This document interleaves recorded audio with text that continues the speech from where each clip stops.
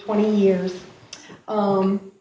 Both of our fathers were ministers. Randy grew up most of his entire life in a minister's home, and my daddy was a lay minister when I was through my elementary, upper years, and junior high. In my senior year, he took a church full-time and moved me away from all my friends. Well, Randy's daddy did the same thing to him his junior year.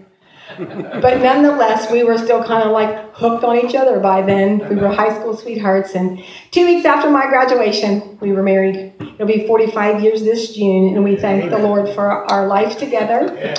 We have 3 married children, 8 grandchildren, 4 and 4. They kept the score even. They are all in church by the grace of God, and I thank Him for that. They're all very active in their church. They hold positions, and they work with children's ministries and outreach and upward basketball, and one of them is a teacher in the Christian school where 4 or 6 of the kids now attend. The other 2 are homeschooled. But we thank God for the opportunity. We owned Downtown Drug up here in Hillsborough for nearly 20 years, and we told God, if you'll give us health on the other end of our journey, we would like to be able to spend more time for you.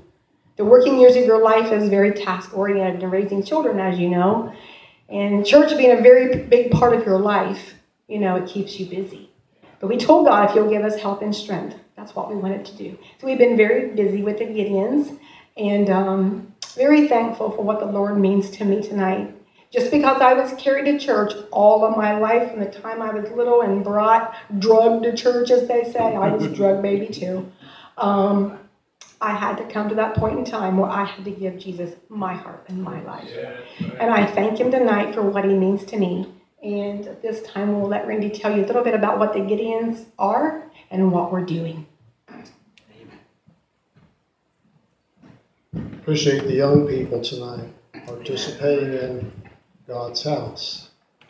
Because the first song that he played is Wonderful Words of Life. Amen. What better introduction could you have than that?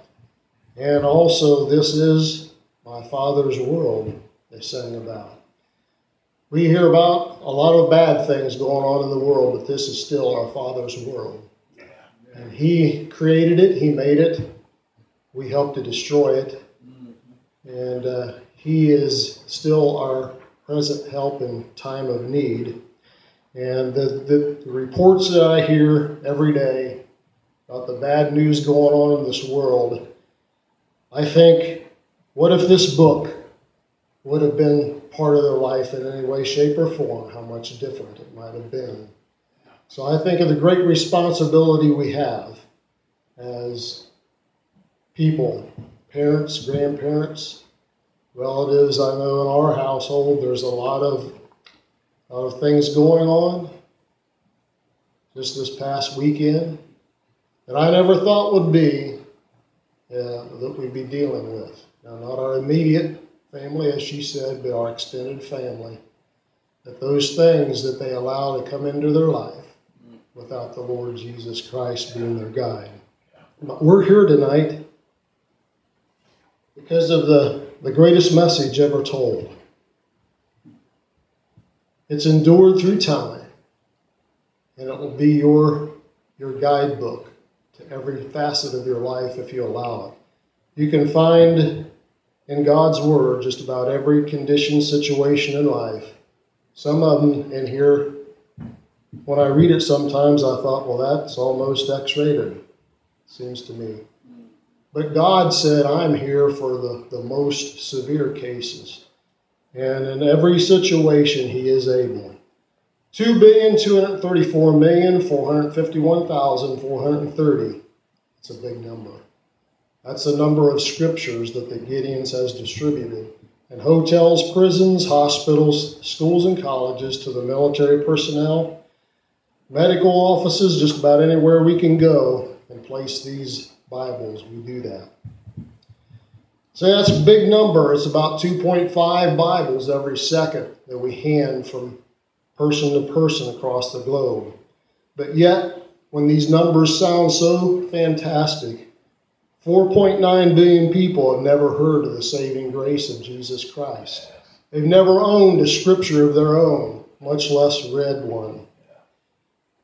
to try to comprehend that number is just me. But if you take people and line them up from this pulpit 3 foot apart, starting down the aisle, all the way around the world, they would go once, twice, more than 116 times. Are we blessed people in America to have God's Word? Yeah. All these people. 120 years ago, 2 businessmen were traveling. They met up in a hotel in Wisconsin. Because of overcrowded conditions, they had to spend the night in the same room. But it was providential because they found that they were both believers in the Lord Jesus Christ. And they had a vision of distributing God's Word every place that they went. They soon shared that vision, and around 1900, Sam Hill and John Nicholson met with William Nice to establish the Gideons International. The Gideons name comes from this book also. Do you remember where it's at? Judges, chapters 6 and 7. You'll find Gideon in there. And their first Bible project, one of them was in Louisville, Kentucky, or if you're from south of Mason-Dixon, it's Louisville, Kentucky. All right? Depending on where you're from. But in Isaiah 55:11, it says, "So shall my word be that goeth forth out of my mouth. It shall not return unto me void, but it shall accomplish that which I please, and it shall prosper in the thing whereto I send it." Now I want you to understand that this is a promise from God himself. You can tell me and promise me an awful lot. But guess what? This verse here says, if I hand this out, if I distribute it, he said he wouldn't let it return unto him void. That means it's going to accomplish that which he pleases it to do. Yes. It's amazing, but it is his word. Gideons are members of the local evangelical or Protestant church. We're recommended by our pastors. We're the largest group of missionaries with 270,000 members. We're in 199 different countries, and we've translated the good old book into hard copy in 107 different languages. With technology today, though, if you've seen something like this, how many knows what apps are? You plugged in and scanned and all that. Well, this is a Bible app. Take this. If you want one of these, I'll give them to you after church tonight. But if you take this Bible app and you scan it into your phone, you can share the Word of God with 1,144 different people who speak languages different from you and dialects different from you. And we used this at the Highland County Fair just last year. Had a Portuguese lady and her friend come by the table there, offered them one of these, and it was in English. Well, thankfully we had the backup right there. Amen. So we're glad for technology that's used right. But for Mark 9:41 says, "For whosoever shall give a cup of water to drink in my name, because you belong to Christ, verily I say unto you, he shall not lose his reward." Well, if I just have a glass of water and give to someone, Scripture says I won't lose my reward. But what is this called? It's called the living water. Yes. The living water. And how much more to share the living water. And I did mention the Gideon Greeting Card Program. When you go to think about different people, even kids have so much stuff. And birthdays and gifts to remember somebody, maybe at a funeral or whatever it may be. We do have all occasion greeting cards. You take these and send the card, get it ready, send it to that special someone. We even have Dear Pastor Appreciation cards. If you missed it, you can send those in any other month but October. I think that's what it is. But I know pastors need appreciated. I was from a pastor's home. Kathy was a pastor's home, and they do need encouragement. But fill that out. Check the mark there where it says how many Bibles you wish to distribute. And $5 per each of the big hotel Bibles that I just held up, or any denomination of that, and the Lord's work will go on.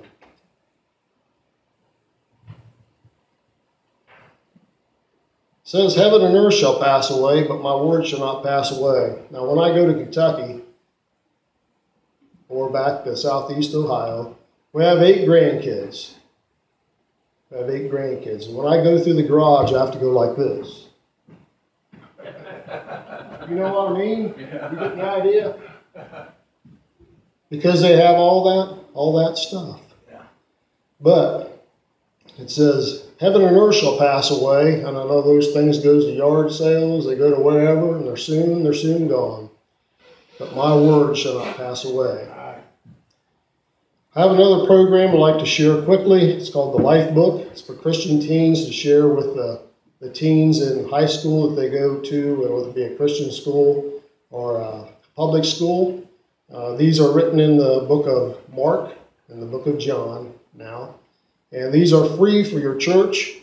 If youth minister or Pastor Steve wants to order those, you go to Gideons.org, and any denomination that you need there, they can send you a box of those free of charge. It says, all that the Father giveth me shall come to me, and him that cometh to me I will no wise cast out. In John 6:37. Not long ago, the Gideons were doing a distribution at a college. They were handing out these personal workers' testaments. They handed it to one gentleman, one young man. He took it, looked at it a little bit, and started cursing. I don't need this. Took it. I might have told this last time I was here, I can't remember, but he took it and he threw it as hard as he could up over the building next to where they were standing. Well, they didn't know, but there were men working on the roof on the other side. This little testament come down and hit the worker in the head and fell down on his feet right there where he was working. Amen.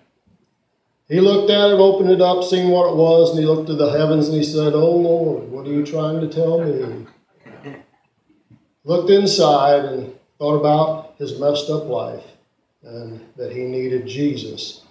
He climbed down off the roof, looked to see where he could find where the Bible came from. Found the couple of Gideons there that was passing out the scriptures of those days, at that day. And you know the rest of the story. About 20 minutes later, he gave his heart and life to the Lord Jesus Christ. So it doesn't matter. Some reject it. Some accept it. But God knows where it needs to go, even if it has to go airmail to get there. Have you ever been stopped by the police? Have you ever been arrested, given a ticket, put in prison? Savior. Talking to the crowd, Randy. Well, Dr. Ben Kaneki, he was from Kenya, Africa. He was driving back to his hotel after Gideon meeting when the police officer waved him over beside the road, and he said, "Sir, I'd like to see 2 things. I want to see your driver's license, and I want some tea." Well, Dr. Ben had been forewarned that if in Kenya they ask you for some tea, that means that the police officer was really asking for a bribe. Well, Dr. Ben thought, what a value do I have here to give the man? Thinking what was happening, thinking what could happen. The only thing of any value, he reached into the glove box of his car very carefully and came out and showed the policeman the copy of God's Word, the New Testament that he had there. Shared with him in the front what to do in different situations in life. Praying all the time, wouldn't you be? Praying all the time. And in the back had the plan of salvation, right there in the back. Police officer considered. He said, "Say, sir, you have 2 more of these? There's a couple of buddies of mine working a roadblock up ahead. I'd like to give them a copy of this book." Dr. Ben was so taken back how the Lord moved in the man's life that day that after that, same area where they policed, he always looked for another policeman, a new one that day, to give the Word of God to. So God knows and God sees where we're at all times. Leah was just getting off work one night from the hospital when she decided to pick up a couple of things. She came back out of the store, That time, a man came behind her and forced her into his car. She began praying, "Oh God, help me." He took her to a hotel. Other men were waiting there. She knew as a little girl that Gideons put this blessed old book in the table beside the bed. She thought, if I can just get to the Bible, that's all the hope I have. As soon as they pushed her into the room, frantically she ran over to the nightstand. In her hysteria, she pulled the nightstand clear over. The drawer fell out on the floor, and the Holy Bible fell open to the Scriptures. It's found in Psalm 59. In a weak voice she read, "Deliver me from my enemies. Deliver me from those who rise up against me. Deliver me from workers of iniquity. Save me from bloodthirsty men." She read a little louder. "Deliver me from my enemies, oh my God. Deliver me from those who rise up against me. Deliver me from workers of iniquity, and save me from bloodthirsty men." The room was getting quiet, but she read louder.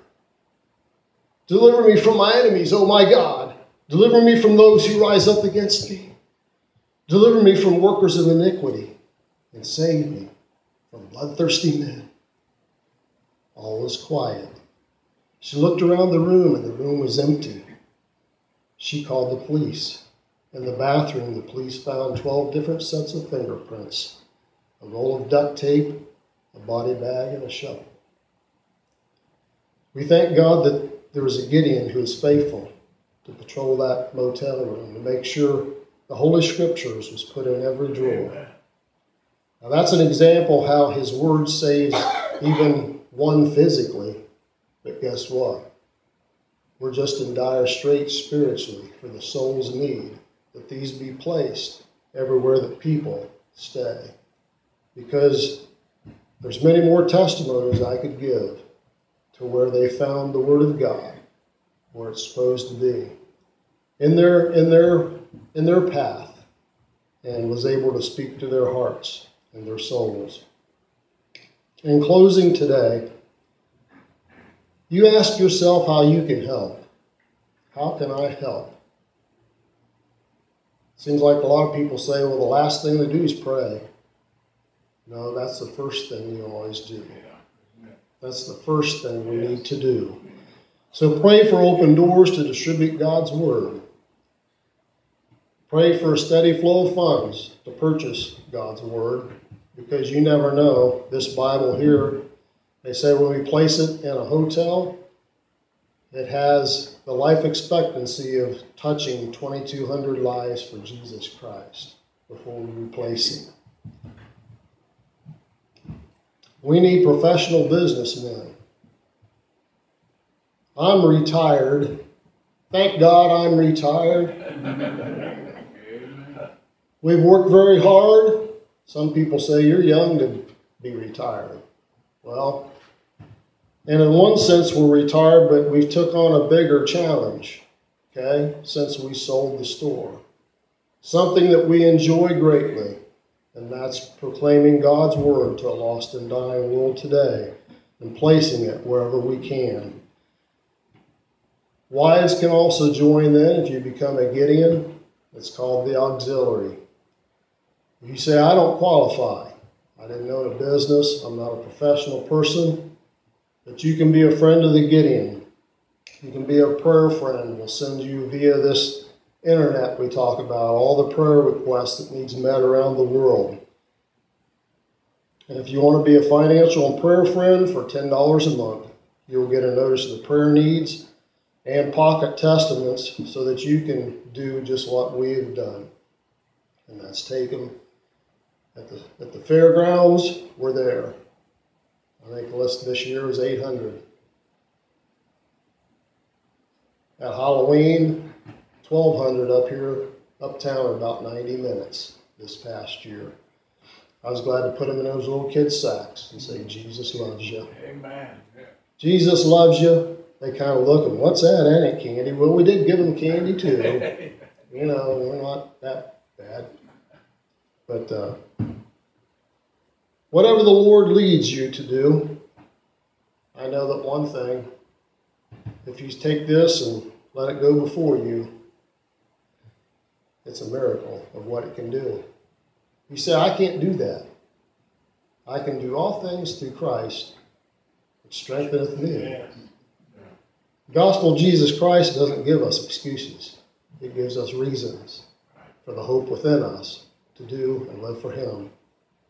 And I'm just glad for the opportunity. I'm glad for your pastor, Pastor Steve, that let us come back.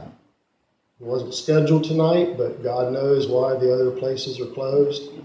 And Jesus will be our guide. And it's my hope to use this book. It's always been a favorite of mine because in it I have hope in Him. It's not just a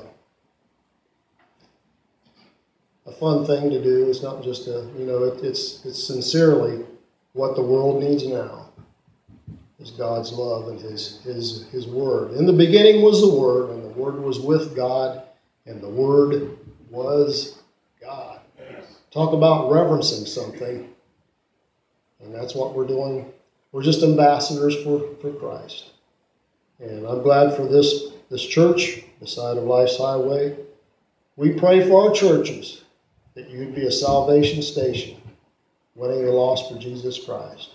And I'm glad for your faithfulness to His house tonight. God bless you, your pastor, brother. Brother Randy, when did the Gideons start?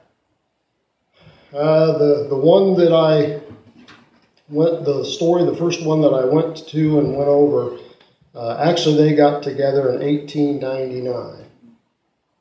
So it's a vision of two guys. You say, we don't count, we're not very big.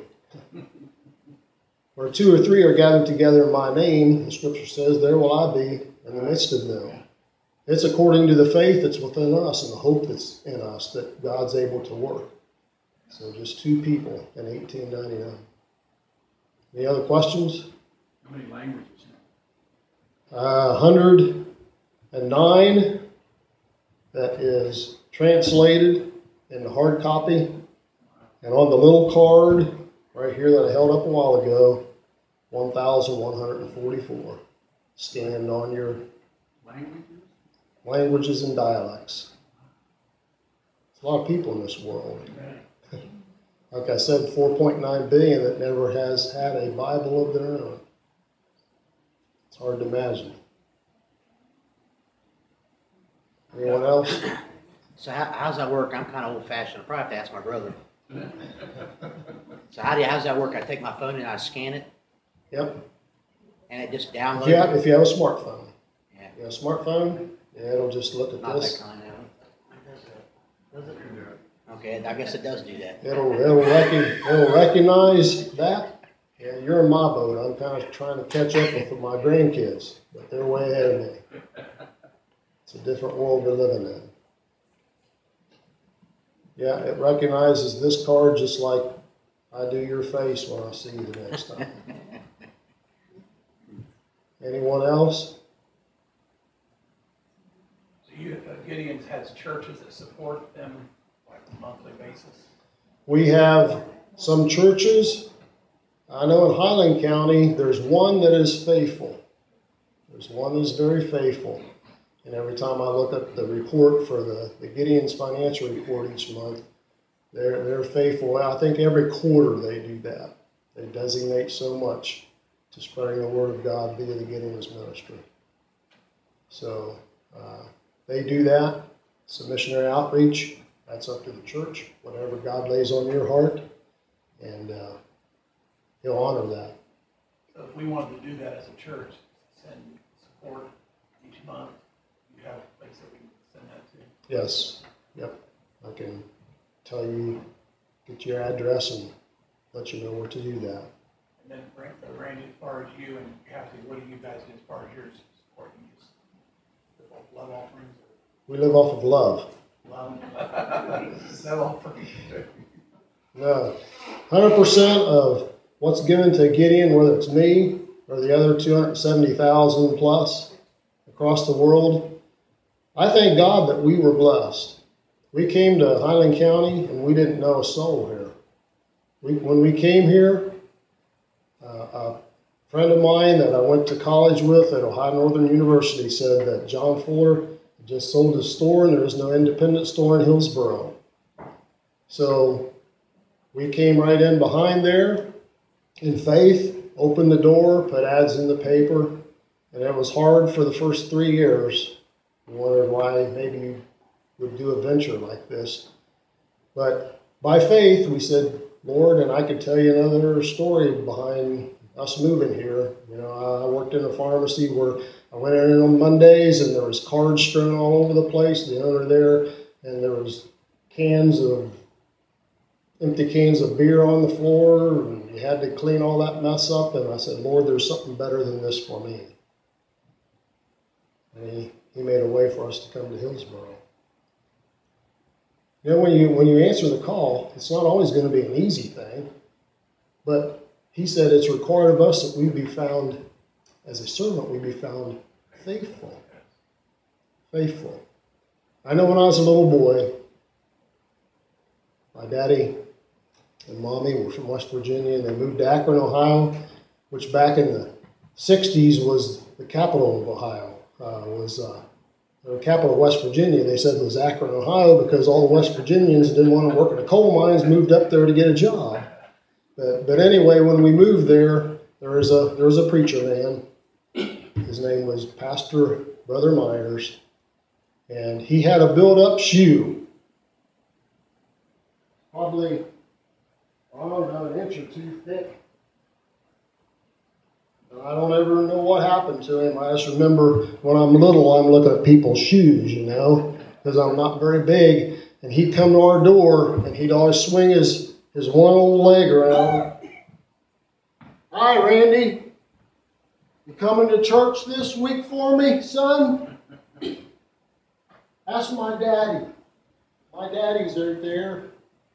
You know, the Holy Spirit got a hold of daddy's heart. Got a hold of mommy's heart. And ever since then, because of the efforts of one poor old crippled man, one poor old crippled preacher, he touched this boy's heart. I remember sitting back in church. I was 7 years old. Nobody ever went to the altar. Nobody even sang like these little guys did for you tonight. Not back when I was little. We were all afraid. Sit there and shut up. Be good. But we felt the Spirit of God. And back there one Sunday morning, I had the call of the Lord on my heart as a little boy. Said, Randy, you need to go to the altar. Amen. I said, me? Go to the altar? I'm just a little boy. I've never seen anybody go to the altar before. So I sat there, and I was afraid. And I've never done what they've done tonight up here. I wouldn't have, because I was afraid. But after the sermon was over and the pastor said amen, it was the church, the parsonage, and my mama and daddy's house that we rented when I was a little boy. I went straight out the door, and we used to race around the church. That was our fun time, seeing who's the fastest, play tag and all that stuff. But not that Sunday. I went straight home, knelt beside my bed, and asked Jesus Christ to come into my heart, to change me, to make me a new creature in Him, just like the preacher said. Take away the desires of this world. That's what kids need to get today. Not drugs, not the things of this world, but to fulfill their hearts with the love of Jesus Christ. Yes. Well, I'm glad for His call. Read the book of Samuel. God called him. Didn't know him, didn't know his call. But still, when he went to Eli, he says, when he calls you, just say, speak, Lord, for thy servant heareth. Yes. Speak, Lord, for thy servant heareth. I don't care how old you are tonight. That's what you need to answer. Yeah, that's right. He's always a present help for us. That's my testimony. That's good. Good. Amen. And every step of the way, the Lord leads us from place to place. And I remember I had a paper route. I had a paper route when I was just a little boy, about 7.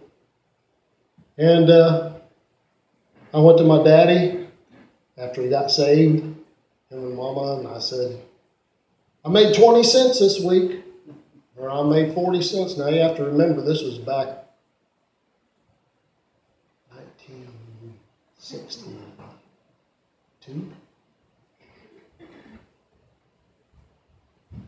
But I said, how much should I put in the offering? Dad said, well, at least 10%, I think, son. At least 10. And whatever Jesus tells you to do as an offering after that. Tithes is 10. Maybe I shouldn't be going here. Preacher, forgive me. You're fine. You're doing real good. Go right ahead. Amen. So I remember when the offering plate had come. I remember when I made 15 cents. That's a dilemma. What do I do now? It's an odd number. Well, I put in the extra half a cent, whatever it was. And you know, whenever I go home and whenever I told Daddy, I said, we're going to start a business in Hillsboro. And we came down here. He said, son, he says, it's nothing you done. You just answered the call. Whatever your location is in life, you answer what he tells you to. And he said, it's because you tithed and gave to him back then that he blessed you now. Yeah. Yep.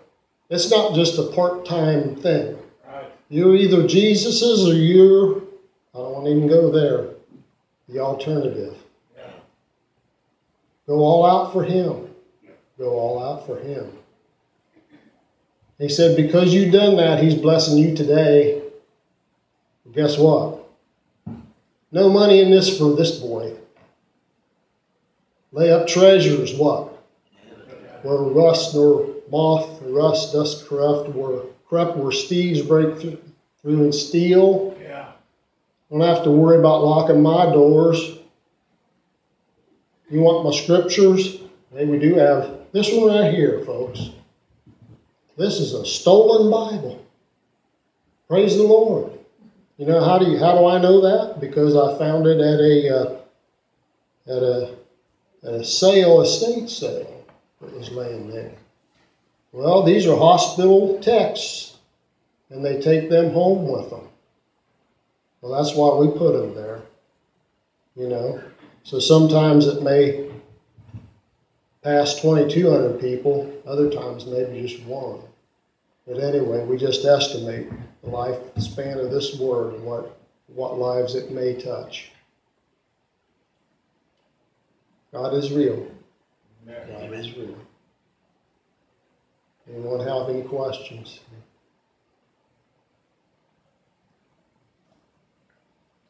Trust the Lord.